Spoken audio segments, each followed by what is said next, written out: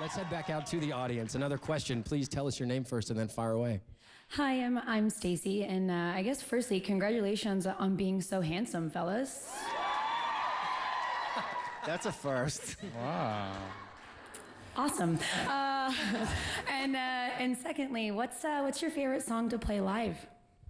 It kind of depends on the night. Sometimes you have a certain night and certain songs feel more on fire than other songs. I don't know. Is it maybe a new song? I know, I mean, you got, a great catalog to rely on, but because it's new and it's all kind of exciting and new stuff, is it sometimes the new stuff?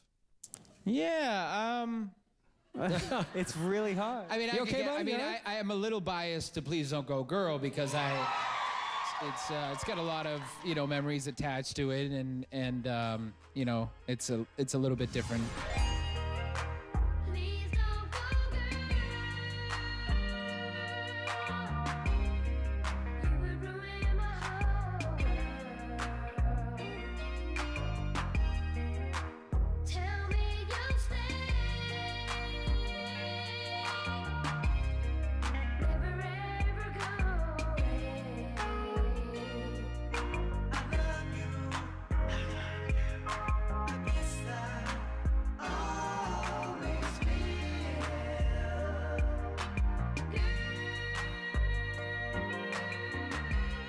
Let's head back out to the crowd there. I know we have another question out there from somebody. Tell us your name.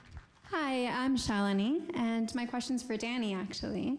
We're thinking back to the breakdancing days and wanted to know if you still have the moves, and if so, if you care to show us. Oh.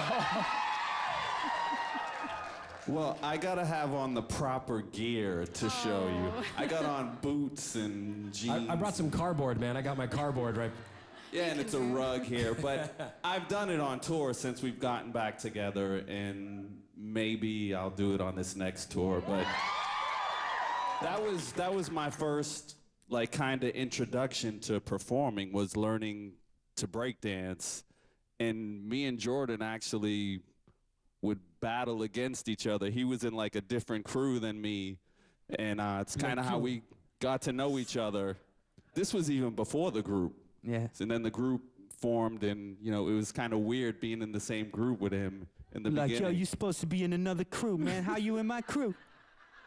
Then we hugged, and it was good from that. Yeah, they had to put their switch combs away.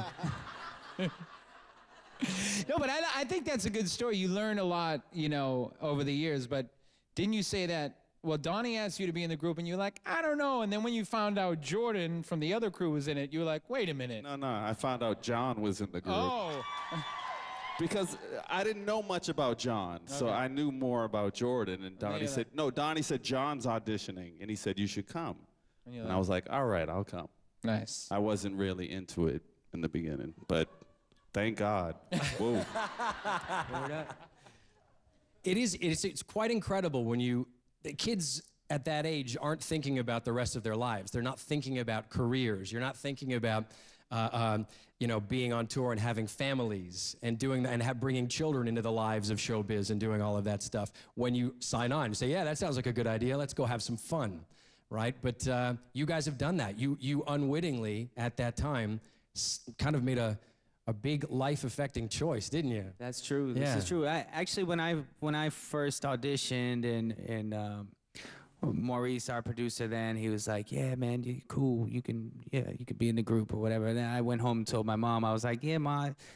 He said I could be in the group, but I don't know. I don't know if I want to be famous or even try to be that kind of thing. And she was like, boy. No. She convinced me to stick with it. And she said, I think this is something good for you. Why do you think she did? Why was she supportive of that? I just think she thought it was something positive, and it was something that I had inside of me. I was singing since I was really little, and she knew that, it was what I should be doing. And instead of messing around on the street or doing whatever, she thought it was a good positive path. So she really pushed me in the direction. Talking to people who've been fans of yours forever, I know that your folks were all, big parts of, they got to know, your folks. Your mom, of course, you got the great foundation in her memory. Was it always universal acceptance and support across the board from everybody in your family? Not so much for me. Really? Honestly, because I had a 4-year scholarship to Boston University at the time for academics. And I remember when I was leaving, my dad telling me, you're never gonna make it. I don't think I've ever told that story. But why I'm telling it is because my dad was a very strict parent, and he really, I learned from him now, like now I admire him because I've seen him change over the years, and he's still like one of the parents that goes on our cruise every year, is like, he's like the ambassador for the group. He's like always socializing. And he later on, after a few years, came back and told me, you know, I was wrong. You know, I'm really proud of you. And to this day, every time I talk to him, he's like, I'm so proud of you. And it's just proof that people can change even in the later stages of their lives. And I'm sure now, as a parent, you can understand his hesitation, right? I mean, if you have kids... If my son came to me and said, Dad, I want to go to college and work really hard and get great grades, would I accept that, or would I accept... Dad, I'm joining a rock band and I'm gonna be famous. You know, I'd be more like, maybe you should do the college thing. You know what I mean? Because it's such a long shot, really. You know. So you get where your dad was coming from with that. He was just looking out for you. Yeah, I mean, I have a son he's a musician, and he just got accepted into Berkeley in Boston. Congratulations! Wow. Yeah, but he knows. Like I've told him, like we're like the lottery ticket, and we've won the lottery twice. So it's very, very rare. So you stand no chance. No, I don't say that.